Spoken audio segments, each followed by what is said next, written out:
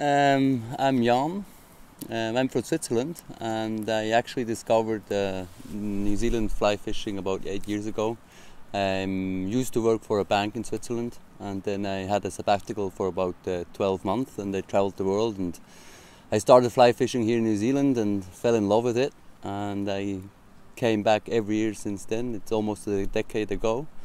And back home I have a family, I have a wife, a wonderful wife that lets me go fishing every year for a month. That helps. A small son, he is 1.5 years old. Yep. And my whole family lives in Bern, and I'm also based in Bern, Switzerland. I was always keen in fishing. I fished since I was a little boy, but that was more worm fishing in the river or go for pikes with like a big lure and this big fishing rod. And then when I approached New Zealand, I knew I want to stay here for like 2 to 3 months, and then I just looked it up, how do you fish in New Zealand, and everybody told me you have to fly fish. So I went to a fly fishing store in Christchurch and just bought a rod and just started to try it. And it took me a while until I got my first fish, but then the whole visual aspect just I loved it, and then I just started to fish, and I fished almost 3 months. Took me about 6 weeks to catch the first fish, and since then I'm hooked.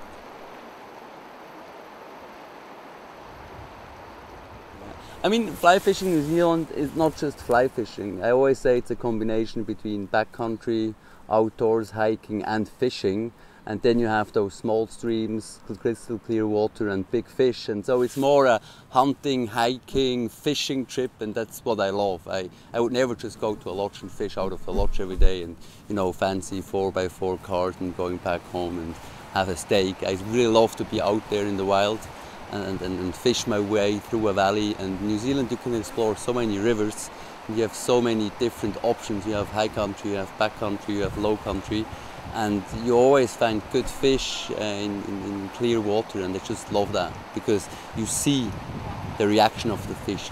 You have to approach the fish, and if you do a mistake, you know why, or you see the reaction. The reaction of a fish is always honest. It's not if you have a good loop or if you try to have a good approach that the fish says, no, he can catch me. Of course, I love to catch big fish. But I mean, if I just wanted to catch big fish in New Zealand, I can also go to the canals. But just, the whole exploring, to put on the backpack, that you're going to be away for 5-6 days. You just hike up a valley and you just do exploring. And that drives me, in combination of catching the fish, big fish, of course. But it's the whole experience, to be out there. You never know what's around the corner, and suddenly you start to see fish. And that's the visual thing. I mean, I fished all over the world, and mostly there are big rivers you can't see, and sometimes you see a rise, and you just cast away until the water is foaming. And here in New Zealand, you really have to find them, and when you see them, then that excites me. Yeah. So it's a visual aspect.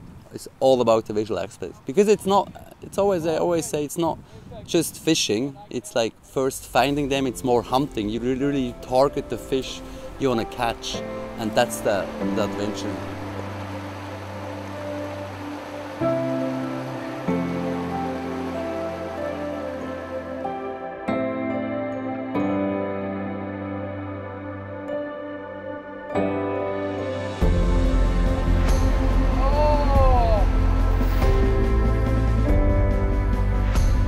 A second really big fish dropped in quick succession brings Jan to his knees.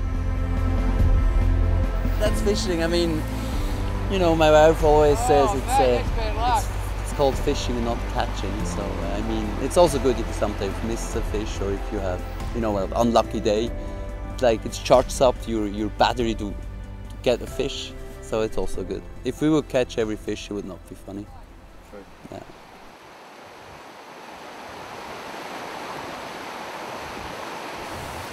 I mean, that's also the visual aspect. I mean, if you cast to a fish, you see the reaction of the fish. And you can tell if the fish is spooked. I mean, if he swims away, then he's spooked anyways. But if you see that he is still feeding and he's looking at your fly, and maybe you don't have the right drift, you don't have the right fly. But I mean, if you analyze the fish, you can tell so much what the fish is doing. And as long as he is feeding and he is not spooked and the tail is down and he's all stiff in the water, you still have to try. And that was a good example. I changed the flies, I did a lot of casts, but suddenly he took the fly and I hooked him. And a lot of people just, try 1 or 2 casts and they just walk away. But if the fish is still feeding and not spooked, it's still catchable.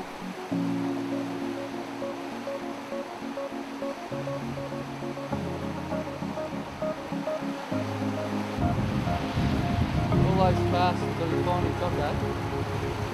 So you call annoying them to take it.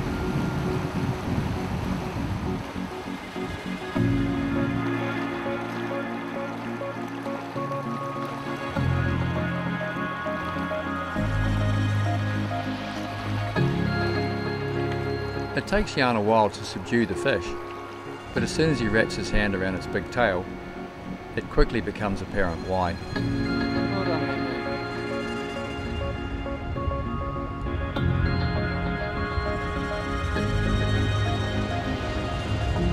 okay, buddy, show us what you got there, mate. Whoa, hello. Very nice fish. Yeah. Double figure. Double figure. Much like Leif, Jan's first fish of the trip is a trophy brown over the 10-pound mark. It's a very dark coloured and thick-set fish taken from very heavy water.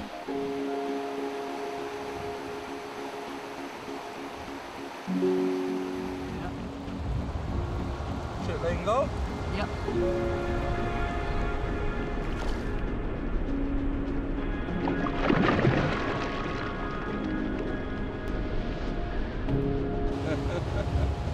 First fish of the day Yeah.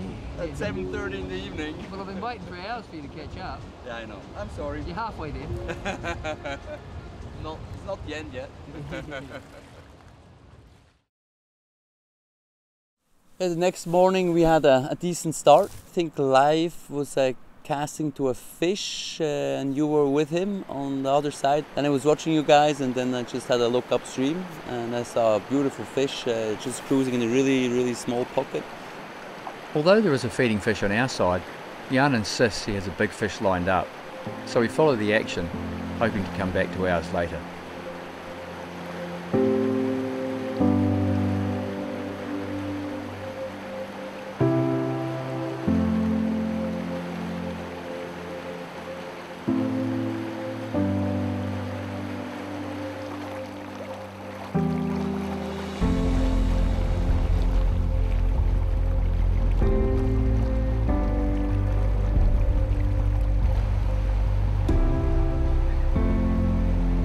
Fighting a large brown in heavy water dictates you anticipate what the fish will do and try to stay as close as possible and in control should they run hard downstream.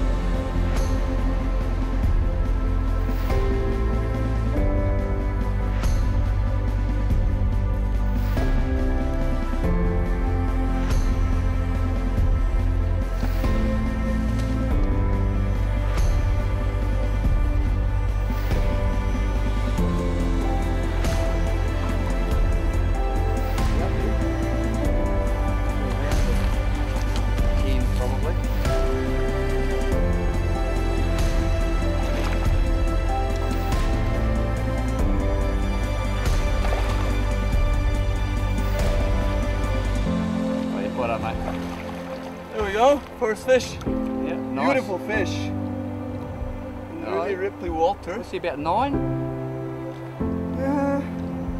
Could be 10. Yeah, close, Quite eh? solid. Yeah, close. Took a little 18 herring copper. Jan's prize from choosing to cross to the far bank is another superbly conditioned trophy fish of 10.5 pounds. Righto, mate. Good fish. I'd say that's 2 doubles in 2 days. 2 days, yeah. Beautiful fish. Oh, he's gorgeous. Really yeah. clean. He's beautiful. Yeah. Just bring him up, show us. Nice good old lift, bring him out here. The first fish of the day.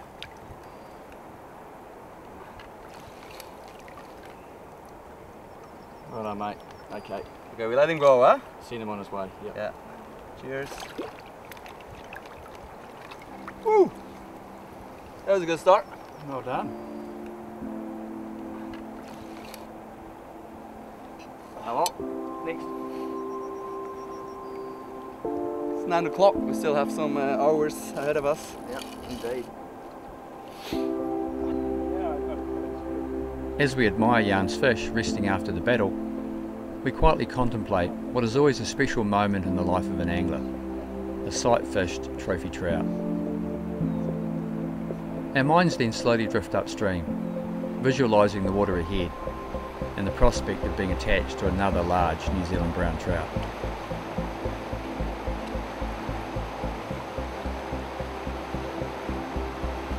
We don't have to wait too long for more action, as a prospecting cast from Jan sees a cicada dry fly engulfed by another wonderful brown.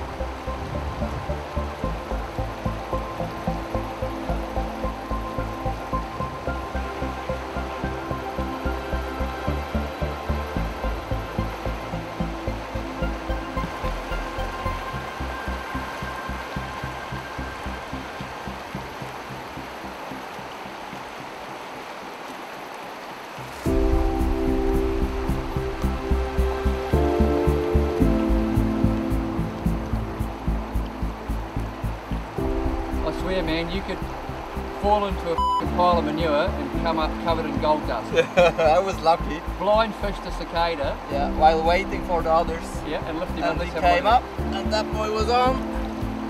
That is It's a beautiful fish. mate. Yep. Yeah. So I think we let him go after that intensive fight. Yeah, absolutely.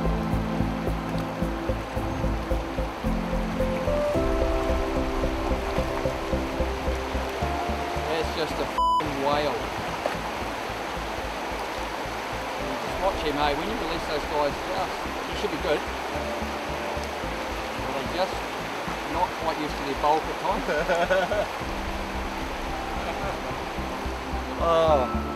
So Mike, it's time for you now to get a big fish. Yeah, well, you got 3 doubles and I got 3. Sorry. Righto, mate, righto. Day's not over yet.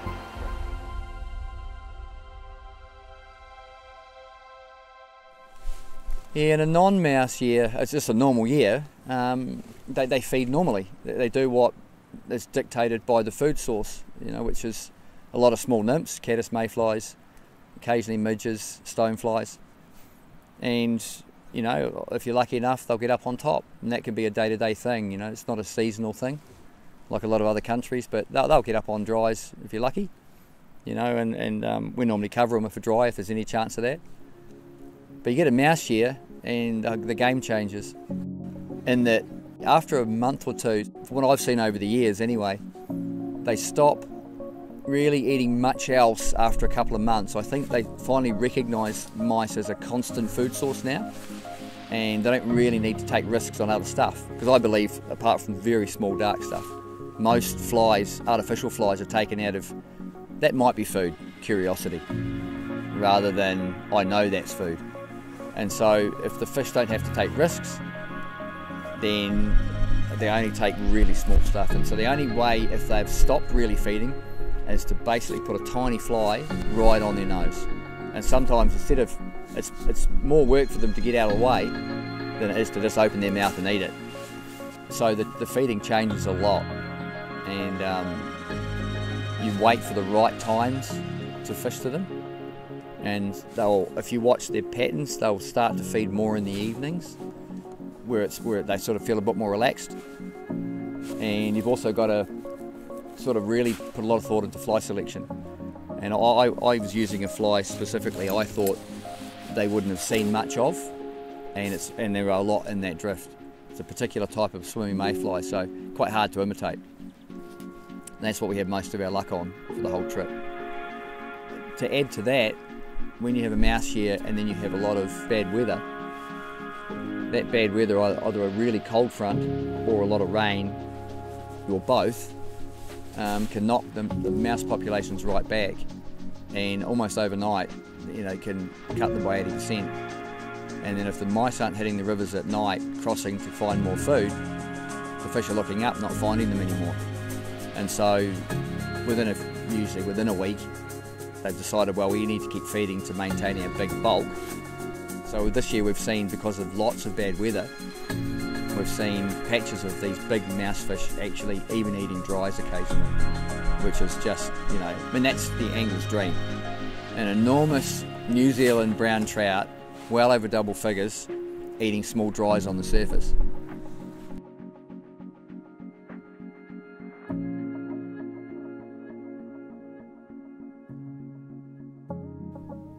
After landing a big brown early, losing this one to a pulled dry brings me back to earth with a resounding thud.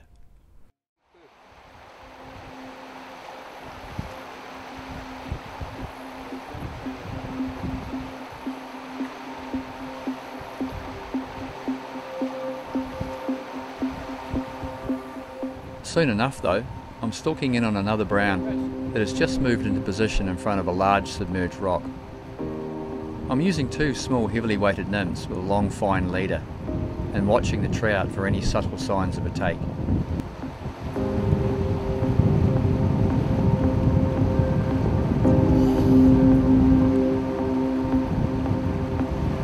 Yep, there it is.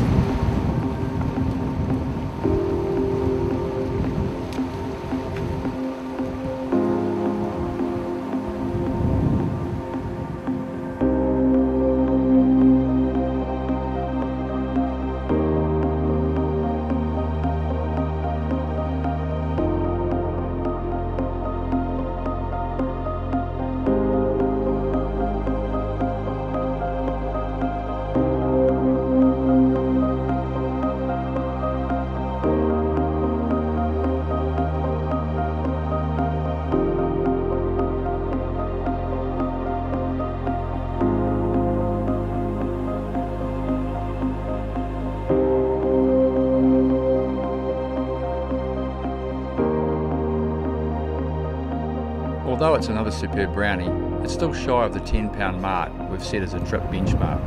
That's a stunning fish. And while I'm wrapped with this capture, I'm left with the feeling of unfinished business. We look at the back on that. That's what they've been like this year.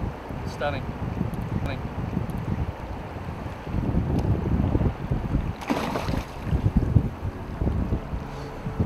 Well, I actually don't fish by myself much anymore. I used to a lot when I was younger. I guess age, you know, tempers everything, you know, and it also tempered my need to go out constantly and challenge myself. So now I fish for the camaraderie and of course to catch some nice fish, don't get me wrong. But I think finding someone like-minded with the same passion and the same philosophy on fly fishing is, you know, it's so important. And so yeah, it's the camaraderie of that, you know, chinwag about everything you can think of outside of fishing. So yeah, I fish for different reasons these days, but I am still driven to get out and fish a lot because I love the whole thing.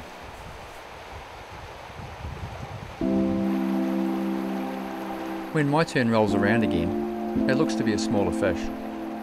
But as it's feeding well in a good spot, it takes little coaxing for me to step up for a shot. A dry dropper rig looks to be the money on this one.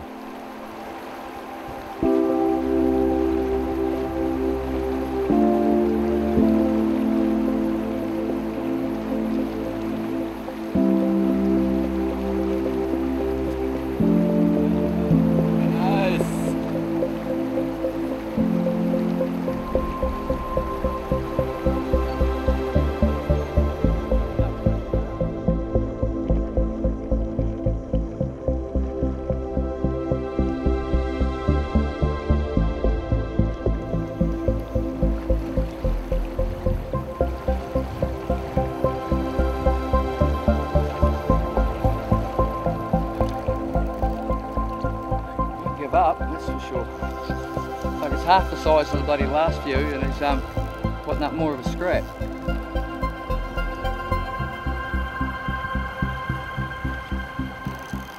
Gone down a pretty thin string too to try and get the take. So I'm on 5 pound now.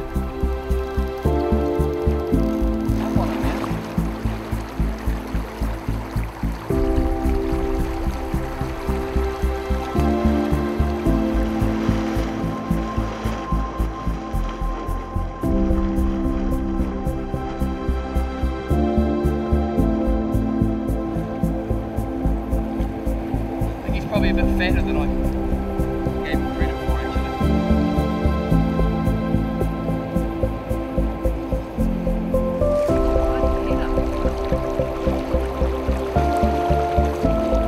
It's a 5-pound fish that did all that.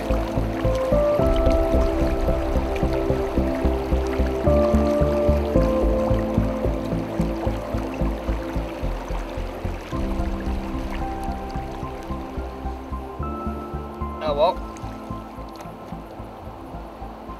just to make you you two glory boys feel a bit better, get a normal looking fish which fought harder than any of the fish did.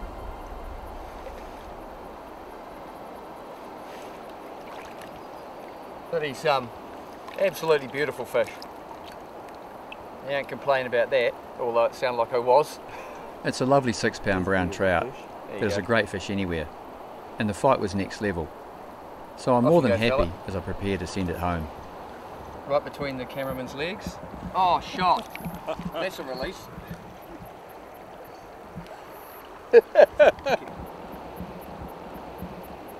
Oh, well, I love catching fish. It'd be nice to get a bigger one, but there's only, I think, a limited number to go around, and you guys have been nailing them all. But I think the most satisfaction, you know, on achievement was that one that I had to go at. I'd pricked 3 big fish in a row, and they'd all come off, and every time, using just a single or double nymph rig, really long 22-foot leader, no indicator, and watching the fish, and they'd swing and they'd straighten, and I'd lift into them, and they'd prick and off. I think they've become masters at dumping the fly very quickly because of the amount of pressure on them. I've just glanced downstream to check any potential snags, should I hook what looks again to be a very big fish. I've tied on a terrestrial pattern in case he might be tempted up, before going to nymphs if he shows no interest in the dry.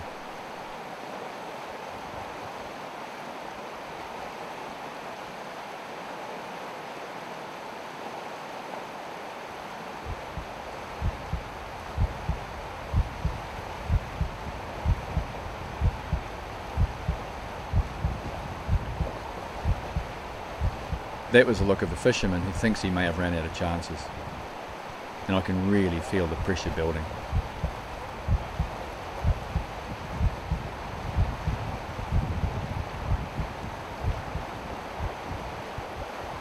He's refused the cicada pattern, so I'm searching for just the right nymph to replace the dry. I'm also taking time to recheck the tippet to ensure there are no nicks or scratches. A quick run through my fingers does the trick.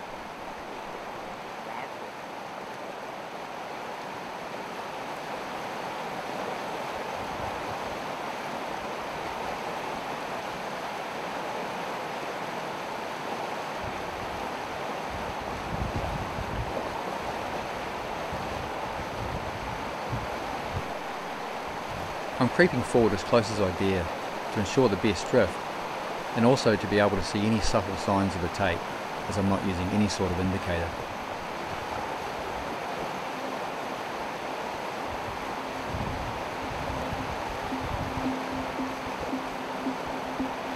And to get that one, it literally just on his left, and he barely moved, and I saw the gills flare, and I just lifted, and he bolted off. Here we go!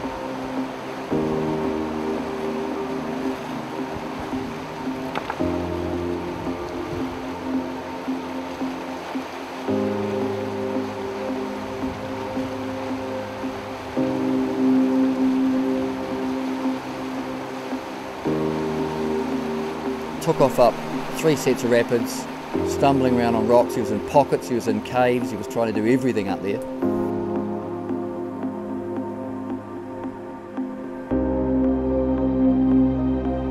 This big brown tried to find every rock and every hole in the river, taking me up into the heavy pocket water, and I was aware the whole time that if he ran hard, I'd have to be quick to follow.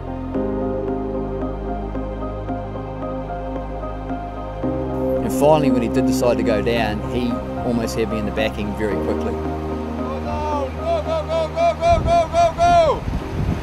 And it took a lot to just keep up with him, and my actual mouth went dry, completely dry, because I knew he was a nice fish. He had big neck and shoals on him.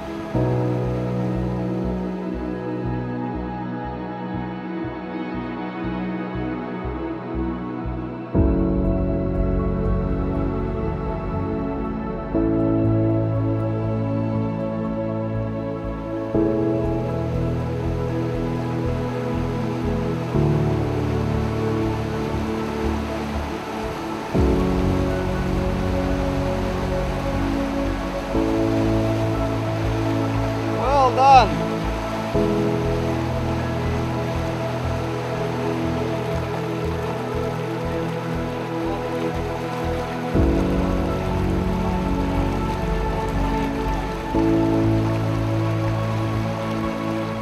Then suddenly he started to run down, and that was the moment I was a little bit scared that you're gonna lose him, because I knew it was a big fish, and you had like almost your whole fly line out, you had your hand up, and the fish just swam down like hell, and then you slided him into a really small pocket in quite fast water. You had a lot of pressure on your rod, and then you tailed him because life was also running behind you. Well, that's almost 200 metres of mad scrambling. I hooked him and he took off. Head shake, went out to the side back, and then he bored up 3 sets of rapids, climbing ridiculous whitewater. I'm into whitewater up to here. I felt him rubbing on a rock at one stage. He was down in a cave. Had to lever him out. So All on camera, mate. that was a mission to get him in, and I was pretty relieved when I got him in. But so that was the most satisfaction, the most relief. But the colour and the shape and the weight of that fish, you know, was just so memorable. And he was absolutely gorgeous. You know, I think he's around 13 pound, and I've caught some similar size this year. But that was the most memorable one of the season, I think. Beautiful fish. You guys are banking doubles, and you hung in there with me this afternoon, and I really appreciate that. Because, I mean, that is absolutely sick. Huge. Words escape me for once. That is unbelievable. Okay guys, thanks again. Off he goes.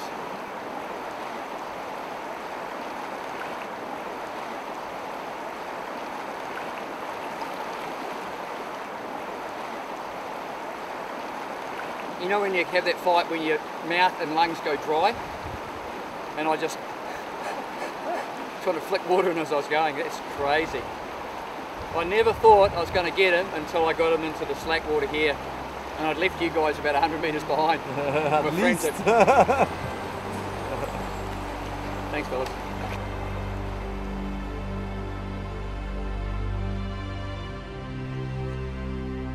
As the sun threatens to dip below the hills, it was time for us to head back to camp, with Leif sadly leaving us to head home. Myself and Jan have a big drive ahead to get to a new spot tomorrow, but we wander in that languid, unhurried way that comes with the satisfaction of success against the odds. Fresh boot prints, gusting winds and huge educated trout conspired to make success elusive for long periods. But as we bask in the last of the sun's warming rays, I'm struck by the feeling of not really wanting to leave a valley, but while challenging, it ultimately allowed each of us to sample some of its greatest treasures. And that's something no one can put a price on.